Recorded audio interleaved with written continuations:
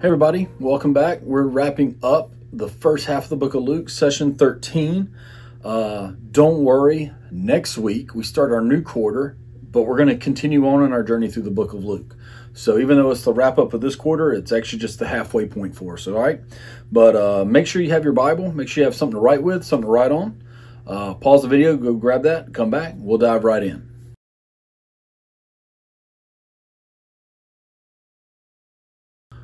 All right, so how have people that you've noticed or seen, how do they identify themselves as Christians? How do they identify themselves as Christians? Maybe you just need to jot down some notes as you think about it, but a lot of people wear a cross around their neck, maybe cross earrings. A lot of people, when I was in high school, we had t-shirts that we would wear all the time, and our youth group had t-shirts we'd wear, and I would almost rotate a Christian shirt every day of the week and just rotate that through for high school, and that's all I really wore. But what about bumper stickers, social media postings, business name and logos that maybe have the ichthus or that fish symbol or a cross on it, you know, as you see going down with billboards up and down the road. Maybe even people get things tattooed on them nowadays, right? Scripture on it, or the Word of God, or images of Christianity on them as well. That's probably how some people in our culture identify themselves. But while some people make an effort to identify themselves as Christians, others would rather follow Jesus from a distance. And as we look at this, for example, Nicodemus would rather come to him in the middle of the night with no one watching. They may want to fit in with a specific group, so they keep silent. Maybe they're worried about the ramifications of publicly declaring themselves for having faith in Jesus. Wondering what family, friends, and coworkers might say. Jesus' death on the cross was a public event, and he caused his followers to live a public life for him. So why might a person hesitate to identify as a follower of Jesus? Why would a person hesitate to identify as a follower of Jesus? Think on that, jot down some notes, come back, and we'll jump into our first text.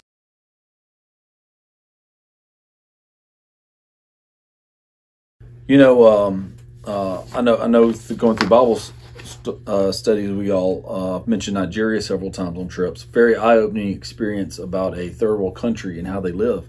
My first time I went to Nigeria was a vision trip to pick a people group for us to minister to. My second time I went was we had hired a pastor to go out into the culture, and there was about 12 people that were ready to be baptized. They believed animism. They weren't Islamic where we were. They were animists. They believed in their, praying to their forefathers who were in heaven, kind of a tribal, traditional a religion. But then they became believers in Christ, and they needed to be baptized. So we go to baptize, and we start baptizing. And when it was over with, I was baptizing them in the creek that they had, and it was over with. Someone said, "Did you see that one lady?" I said, "No, I didn't see her." Said, "She kept getting farther and farther to the back of the line. And then she started getting farther and farther away from the crowd. And then when it was getting down toward the end, she just started walking away." And I said, "Well, why would she do that?" Turns out she was married to an Islamic husband. And she knew that if she got baptized, she had no home to go to. She knew, because the community was watching, they would have known if she got baptized and declared publicly for the Lord, she would have lost her whole life.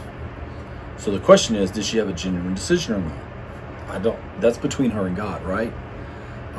She didn't make it public. She didn't declare herself publicly for that. But what you see is that following Christ is a public event, and we shouldn't hide it, and we can't hide it. Nicodemus even eventually comes out as helping with Jesus' burial. Helps and assists in that publicly. So what we see is that following Christ shouldn't be hidden in our life. It should be something that overflows out of our life everywhere we go. So why might a person hesitate to identify as a follower of Jesus? I mean, for us it could be a shunning here and there, but in other parts of the world it could mean imprisonment. It could mean death. It could mean losing everything, your spouse, your children, your family. And that's just the way it is around the world. And we just don't realize that in this American culture that we live in. So as we look at Luke 9, verse 18 through 20, Jesus, we talked about him at the Pharisee's house last week. Since then, he had sent the disciples out. And when the disciples came back, he was ministering to them. He fed 5,000. Then they went away just to pray and rest. And we're picking up in Luke 9, verse 18. And we're going to read verse 18 through 20. And listen for responses to Jesus, his question about his identity, okay? So, verse 18. While he was praying in private and his disciples were with him, he asked them, "Who do the crowds say that I am?" They answered, "John the Baptist, others Elijah, still others that one of the ancient prophets has come back." "But you," he asked them, who do you say that I am?" Peter answered, "God's Messiah." Or in other translations, the Christ, right? God, the Christ of God. And so when we look at this, Jesus was not really interested in what the crowds thought about him. Now that being said, who do they look to, right? What were the answers from the crowd? Do you think Jesus really cared about their response of what does the crowd and the multitude think about who he is? No, but he was starting the conversation. So he said, "Hey, who do they think that I am?" Elijah, John the Baptist, another prophet that's come forward. Maybe Moses, maybe Isaiah has come back. But he gets down to the heart of the matter, because it doesn't matter what other people say of who he is. He cared about what his disciples thought. So by him using the word "you" in this, which is a plural "you," he asked the whole disciples sitting around the campfire, or around this time, he says, "But you, who do you say that I am?" By doing that, he says, I expect a personal answer. I don't care about their opinions. I care about your answer at this point. So when he says this, and Peter, leader of the disciple, just quickly, God's Messiah. I mean, we've left everything, followed you. From everything that we've seen, everything that we've heard you teach, everything we've seen you do, the only answer that I have for you is that you are the Messiah. And that's the whole reason why we've left everything to follow you, because we believe in who you are and for what we've seen. Now, at this point, you got to understand, it's limited knowledge. He hadn't died on the cross. They don't quite understand what the Messiah is, but they've put everything they got into following Jesus. They've put all their eggs in this one basket as they follow. And when they believed, what they believed about him would directly influence their response to his next statement of following him. Okay? So this is basically a litmus test that Jesus has. He's going through his ministry. They've already seen a lot. And now he sits back and he says, "Hey, you've seen everything going on. You've heard the rumors of what other people are saying. But what do you really believe about all this? What do you really think about this?" So, how do the answers given by the disciples compare to how people view Jesus today? Basically, what do people today say about Jesus? Think about that. If you're watching this with someone, or if you're teaching this lesson, brainstorm a little bit. Just write down some notes, have a conversation with them, come back, we'll go to our next section.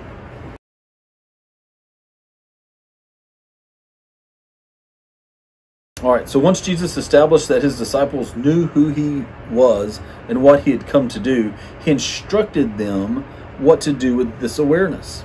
So in verse 21 through 22, we're going to, as I read that, listen for Jesus' warnings and ponder why he gave this caution. Verse 21, "But he strictly warned and instructed them not to tell this to no one. To tell this to no one, saying, it is necessary that the Son of Man suffer many things and be rejected by the elders, chief priests, and scribes, be killed, and be raised the third day." Now, this is the first of 5 times that Luke records of Jesus telling his disciples what's going to take place in the future. This is one of the 5 times that Luke's going to mention this. So this is new information to the disciples, okay? He strictly warns them, and this carries a command. Basically, don't tell anybody what Peter just declared. Don't tell this to anybody. If the disciples started going out and saying, "Hey, we said he was the Messiah," he didn't deny it. He agrees with us that he's the Messiah. And now he starts feeding the ears of those that think he may be John the Baptist or Elijah or all these other people.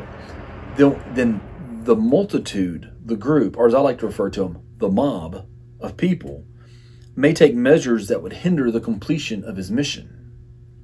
because they don't understand the way the disciples understand. But even the disciples don't understand what Jesus knows. They're not grasping the fact. So even when they sit here and say, he's going to be killed and resurrected, they don't get that. They don't understand exactly what he's talking about. Like, even Peter's like, can't be talking this way.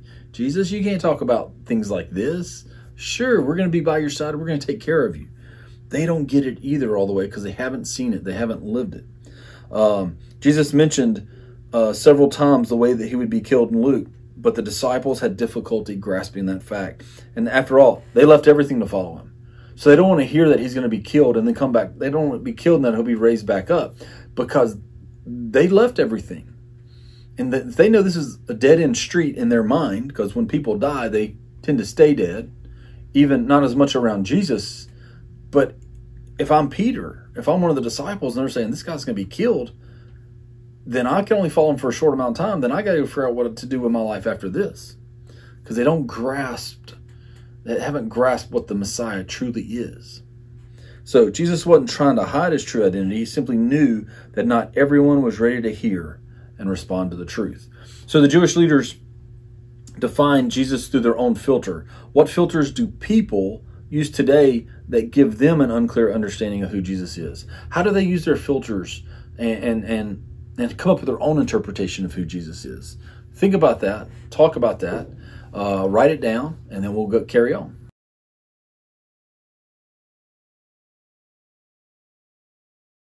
I think a lot of times we look through the eyes of Jesus, or we look through our own eyes and we do filters. I know when we talk about other religions like Islamics, they agree that Jesus is a great teacher, that he's a good teacher.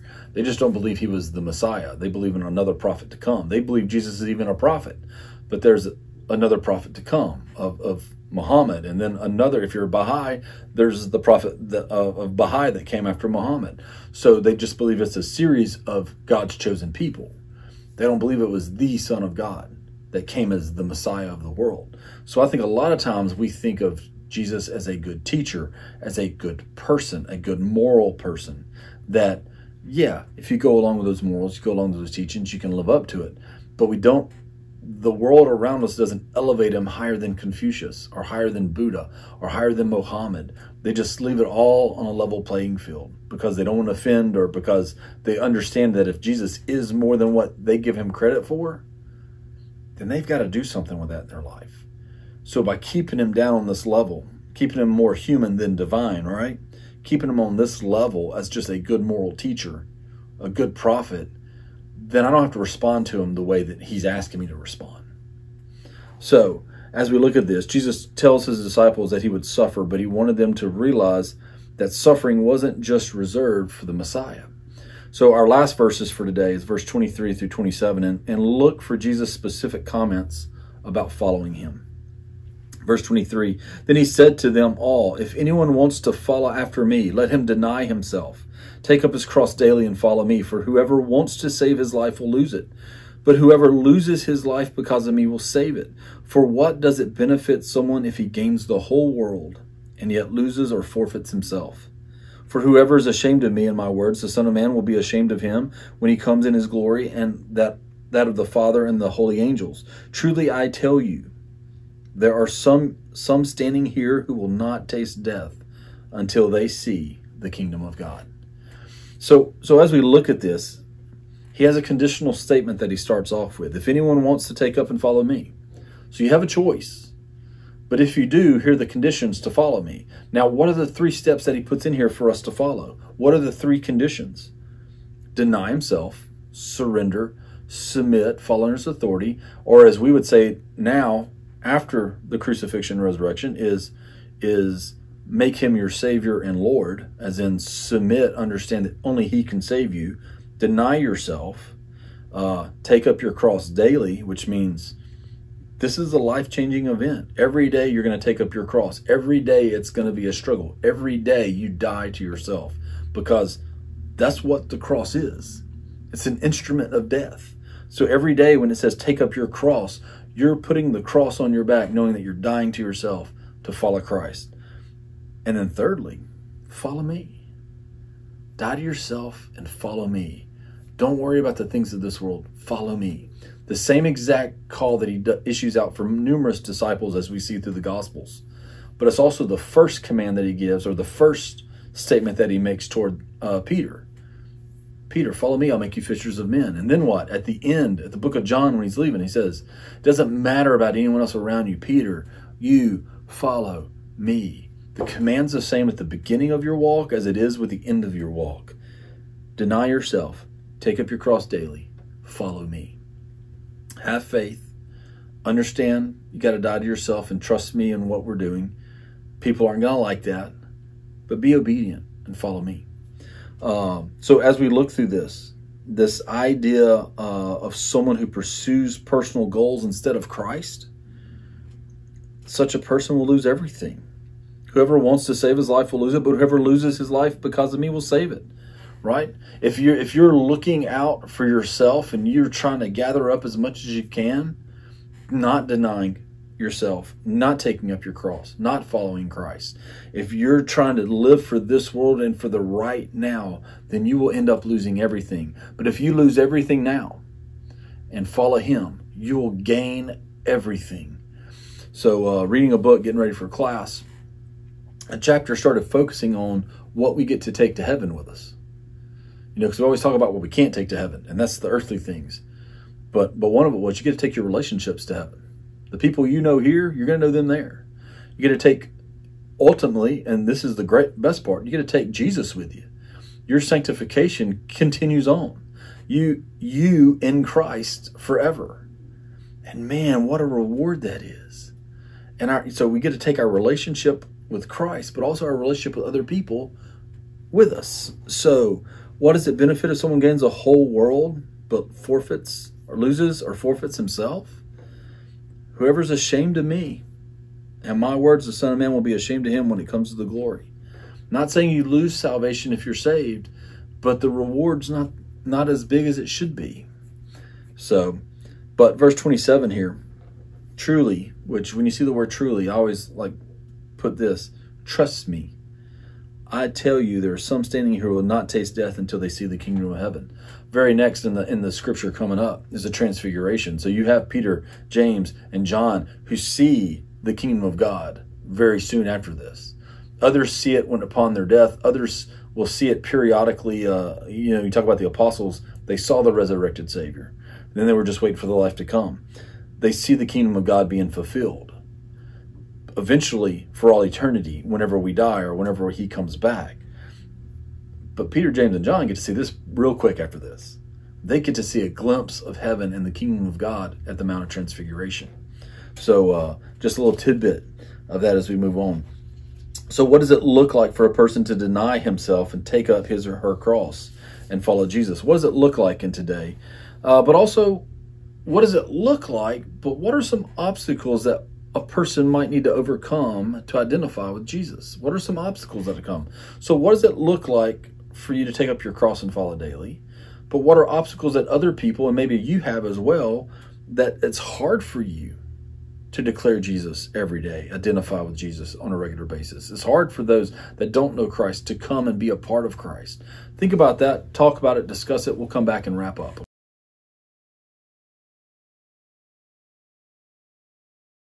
So when I think about people that have obstacles for coming to know Christ, I've seen people, I want to live now, but don't worry, I'll turn to Christ later. I was talking about a friend of mine that did that. In high school, I shared Christ with him, and he said, you know what, I think I'm just going to live and have a little bit of fun now, but when I get older, I'll make a decision for Christ. Well, what took place is, good news is, he has made a decision for Christ. He is following Christ. But that was after 20 years of addiction and alcoholism that's ruined his family and ruined his marriage and even his child that he is trying to restore a relationship with. But what we see is what would have happened if he made that decision that day versus waiting. Do you think would he gone back and made a different decision? But because of that obstacle in his life of, I just want to live and have a little more fun before I make the decision, 20 years of his life was gone, wasted, because he didn't make a decision for Christ. What are other obstacles that we have? I mean, there's some people that it's family. It's the pressure of family. I want to accept Christ, but my family's of another religion. And if I accept Christ, I lose my family. Now, that's not in an Islamic world. That's here in our own neighborhoods. That's here in our culture as well. I've heard that numerous times. I even had a youth that was called into ministry, but his parents said, no, you're going to go and get a real job, make money, and live a good life. And I'm like, if God calls you, God calls you. Now, with that being said, he decided not to become a minister. He thought leaving his family was too important. So one, there's a judgment that's going to happen for him in his life, but also on the parents. And these were people that were in church every week, by the way. And so when I look at that, what I see is where his life was afterwards. And if you're not going to God, then you're going to be going away from God. So what I see in his life is he said he was called to ministry. His parents said no. So he went the route of his parents. So he just ran away from God. And you can see that marked in his life where he did that. So it's a struggle. Even in our own culture, obstacles are going to come in our way. Some people can't get over the simplicity of it, right? Of just saying, all I got to do is invite Christ in my life. Well, that's just too simple. What else do I need to do? And that's an obstacle that comes in people's lives. So as we wrap up today, where do you see the kingdom of God working around you? But also, where do you see the strongholds that we need to be praying for softening of hearts, for the Holy Spirit to penetrate in there, for us, the opportunity to share Christ so people can come to know Jesus in a saving way? And that's what we're going to close in prayers. I want you to lift up people that you know that need Christ, communities that need Christ, and people that God has laid upon your heart to either get right with God, get back right with God, or to follow God for the first time. All right? So I'm going to close this in prayer, but you jot those names down and have an extended prayer time. Lift those names up as a group as well, and be praying over them for this week. All right? Dear God, I do thank you for today. I thank you for Jesus, our Messiah, who's come. And Father, just ask us to deny ourselves and follow him and take up our cross daily. And I pray and ask, Father, that we do that regularly, daily, moment by moment in our life, because it is so worth it at the end. And let us see the value of it in this life and in the life to come. But Father, for those that have obstacles in their way, those that have hindrances for coming to know you, for those that have misinterpretations of who your Son Jesus is, we pray and ask for the Spirit to soften their heart, for your Holy Spirit to come in and awaken their soul so they can come to know Jesus in a saving way. I pray and ask, Father, for those names that we're lifting up, that the Spirit is working mightily in their life. And I pray, Holy Spirit, that you just work in their life so they can come to know Jesus. And even if that means we need to share the gospel with them, or if someone else needs to share the gospel with them, put the right people in their path at all times. In your name we pray and ask it. Amen. Thank you. We'll catch you next week.